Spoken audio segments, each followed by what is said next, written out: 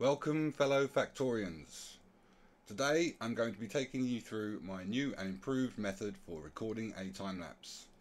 Some of this is not the method I have used to create my time-lapses up to this point, but it is certainly the method I will be using from now on. A special thanks to Matthew Pocock for investigating and pushing me to improve what was a very time-consuming process. You are a star. Okay, on with the tutorial. First step, pretty obvious, install the mod. I use Timelapse Base Edition and this is what this tutorial is going to focus on. So install the mod and launch the game. Next stop for me is to fiddle with the quick bar settings to get the two time-lapse buttons positioned on it. You're going to use these two buttons a lot, so it is useful to have them easily located. One is to pause and unpause the time-lapse so you can easily start and stop the recording process. The second opens up the time-lapse menu. When we do that, we are confronted with a whole load of stuff. Top of the list is name. I think this is so that you can record several places in your factory all at once, so you can name several cameras and know what you are recording. The camera name will be prefixed onto the end of the time-lapse file names, so I'm guessing this is to easily distinguish between the different cameras. I'm guessing all of this because I haven't tried fiddling with it. I'm not sure how it would work in a time-lapse to have several areas being filmed at once, but it is there if you want it, I think. Next is resolution. Pretty straightforward this. Just input the resolution of the time-lapse you want to record. Frame rate and speed gain I think I have sussed, but then I thought I had it sussed until I started playing with it this morning. In the figures shown on the screen at the moment, the time-lapse will record a screenshot 25 times every 60 seconds. So frame rate equals 25, speed gain equals 60. If we change the values to 50 and 120, then the time-lapse will take screenshots at exactly the same rate, because it is the proportion of one over the other. Zoom ratio is a number I will get into a bit later.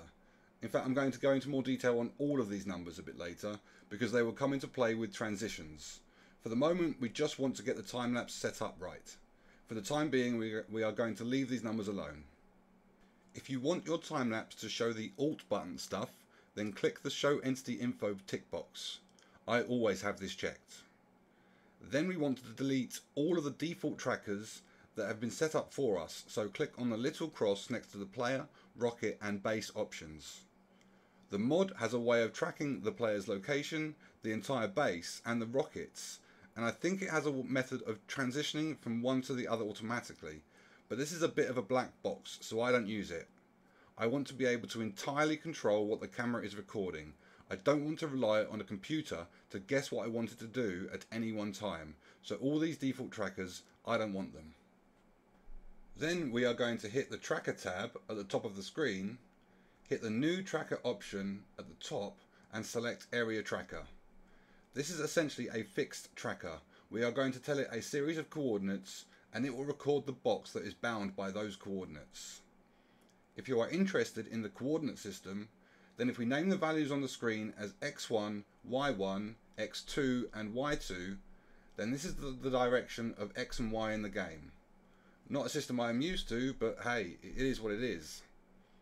For these values of x and y, we have two options for extracting them from the map.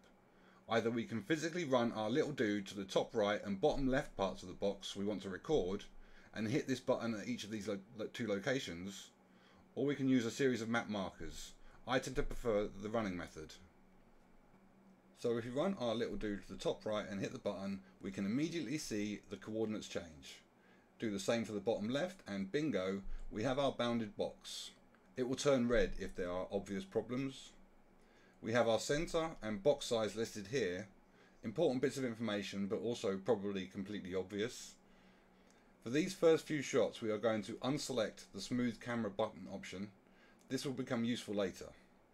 And finally, before we can start recording, we need to delete all of the trackers that were already set up for us, the player, base and rocket options. Now we want to hit the pause button that we set up in the quick bar and go back into the camera settings and hit the play button beneath main. And now we hit the add tracker drop down and select area. From now on, whenever we hit the button in the quick bar, it will start or stop the recording process.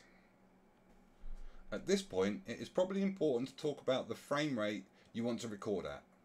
For me, I have found it really important to know what frame rate I want to record at right from the beginning.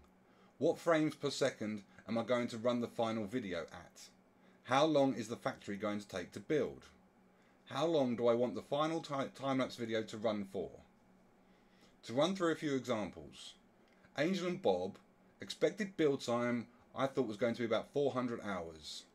Final video was going to be run at 30 frames per second, and my anticipated final video run length was to be 8 to 10 minutes.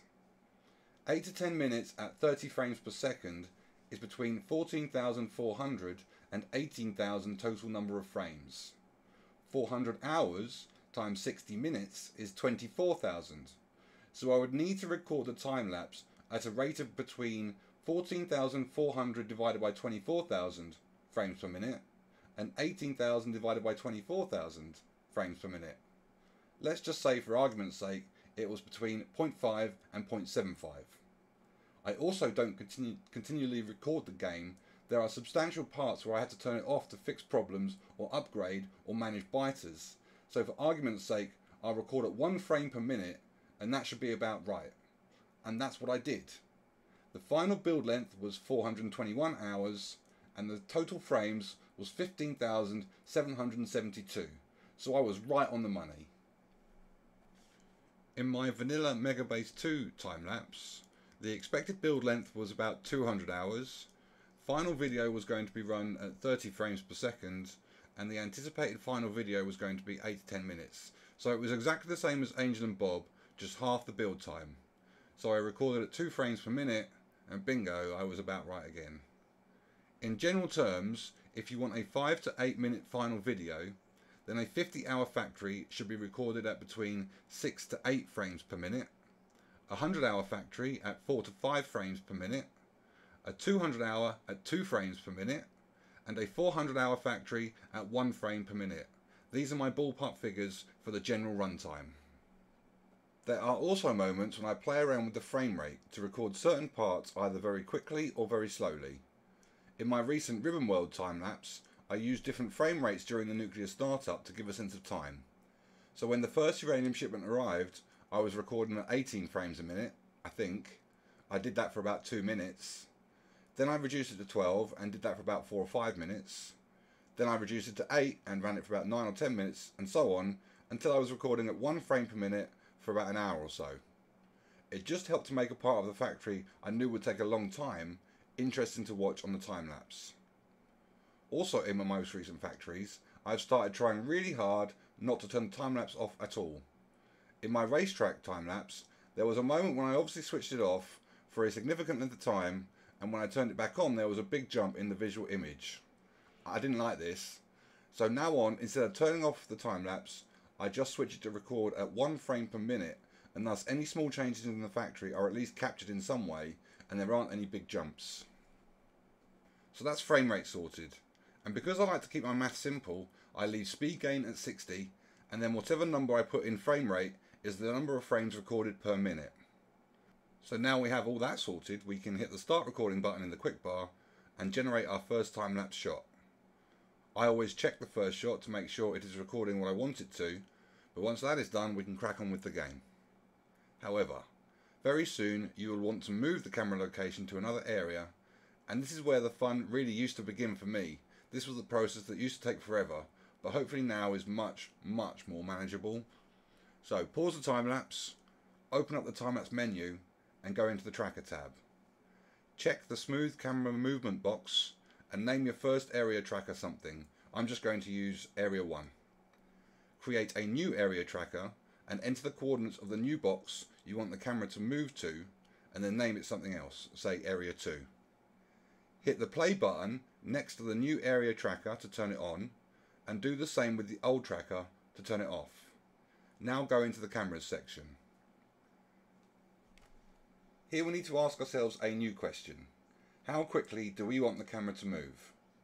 I don't like the camera to move quickly. I have very strict parameters. Due to my previous method, I know exactly, numbers wise, what I want the camera to do.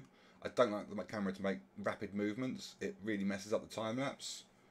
So if I'm really zoomed in, then I don't want to move the camera in any direction more than 3 or 4 squares per shot. And yes, I use trigonometry to ascertain what the absolute movement is, not just the relative movement in any X or Y direction. If I'm relatively zoomed out, then I will aim for 5 to 8 squares per shot, and then if I'm really zoomed out, I'll aim for 10 to 16.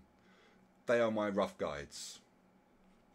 So you have a current location and you have a new location, and you need to work out which corner is moving the furthest. That is now our total movement.